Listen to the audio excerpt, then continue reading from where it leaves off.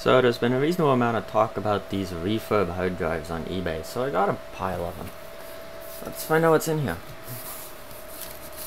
Haven't looked in here before. You pop it off. Ooh, you get a nice shipping carton. That's a big one. I'm gonna keep this guy around. Hard drives are nice. And here we go. I got these 2 teras. I think they're about 30 bucks a pop. They say they were refurb. There's a lot of them. I'm gonna go test them all, see how fast they are. And here the drive is. So it looks pretty unmarked. There's a few scratches and stuff on it. You can see there's a few marks on it. You probably can't see it on camera, like right here. You can see it. Back looks like a normal hard drive.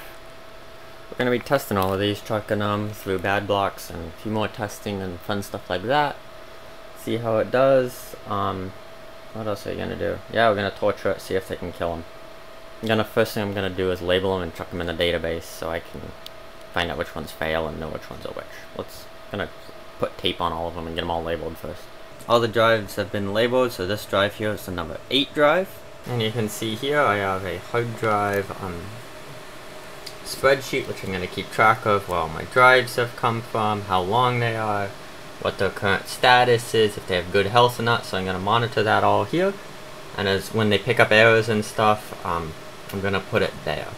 So here's the first of those hard drives. Here's a stack of them right here. You can see them. They're all happy there. Here's the first of them that I pulled out. It's been on for 27,000 hours, or about 3 years, which would mean about halfway of the lifespan, depending on who you're talking to. But luckily it doesn't show any errors. I'm hoping they didn't reset any of the error counts, but I kind of doubt they would have reset the error count without resetting that. So let's do a quick bad blocks WSV /dev/SDA. Bad block. Let's spell that wrong. Bad blocks. Okay, good. So now that's running. So I've been doing this for quite some time, and we're almost done on most of these drives, so about 90% done. None of them have reported errors, which is great. I checked all of their smart status here. They all appear to be around 25 to 27,000 hours with no reported errors. I'm gonna run a smart long test on all of them after I do the bad blocks test, and then I'm gonna try the next batch. So yeah, they're all scrubbing. Speed is definitely slower. We've gotten to about 80 megs a second just because of how hard drives are a circle, and you can get a lot more data reading the outside rather than the inside. Just how hard drives work. And this has been my hard drive testing scenario, so I have a few extra drives externally here.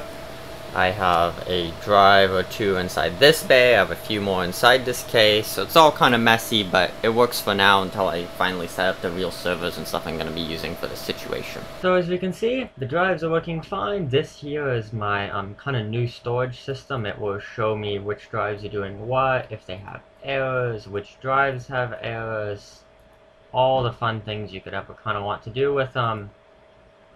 All the stats you could need for drives, all this kind of exciting fun things. So yeah, it's LizardFS, which is kind of an open source-esque version of MooseFS, and probably what I'm going to be using these drives for, so I can easily add stuff to a cluster. Overall though, with eBay drives, they seem to be fine, they work well, and I'm not complaining. They do have used hours, and they probably won't last me much more than maybe 4 years if I'm lucky, compared to new WD Reds, where I'm pretty optimistic of them hitting 6 or 7. I might only get 3 years on these, but for the price I'm paying less than a half, normally a third of what those new WD Reds, which I normally buy, are. So for backup drives, I think they're perfectly fine.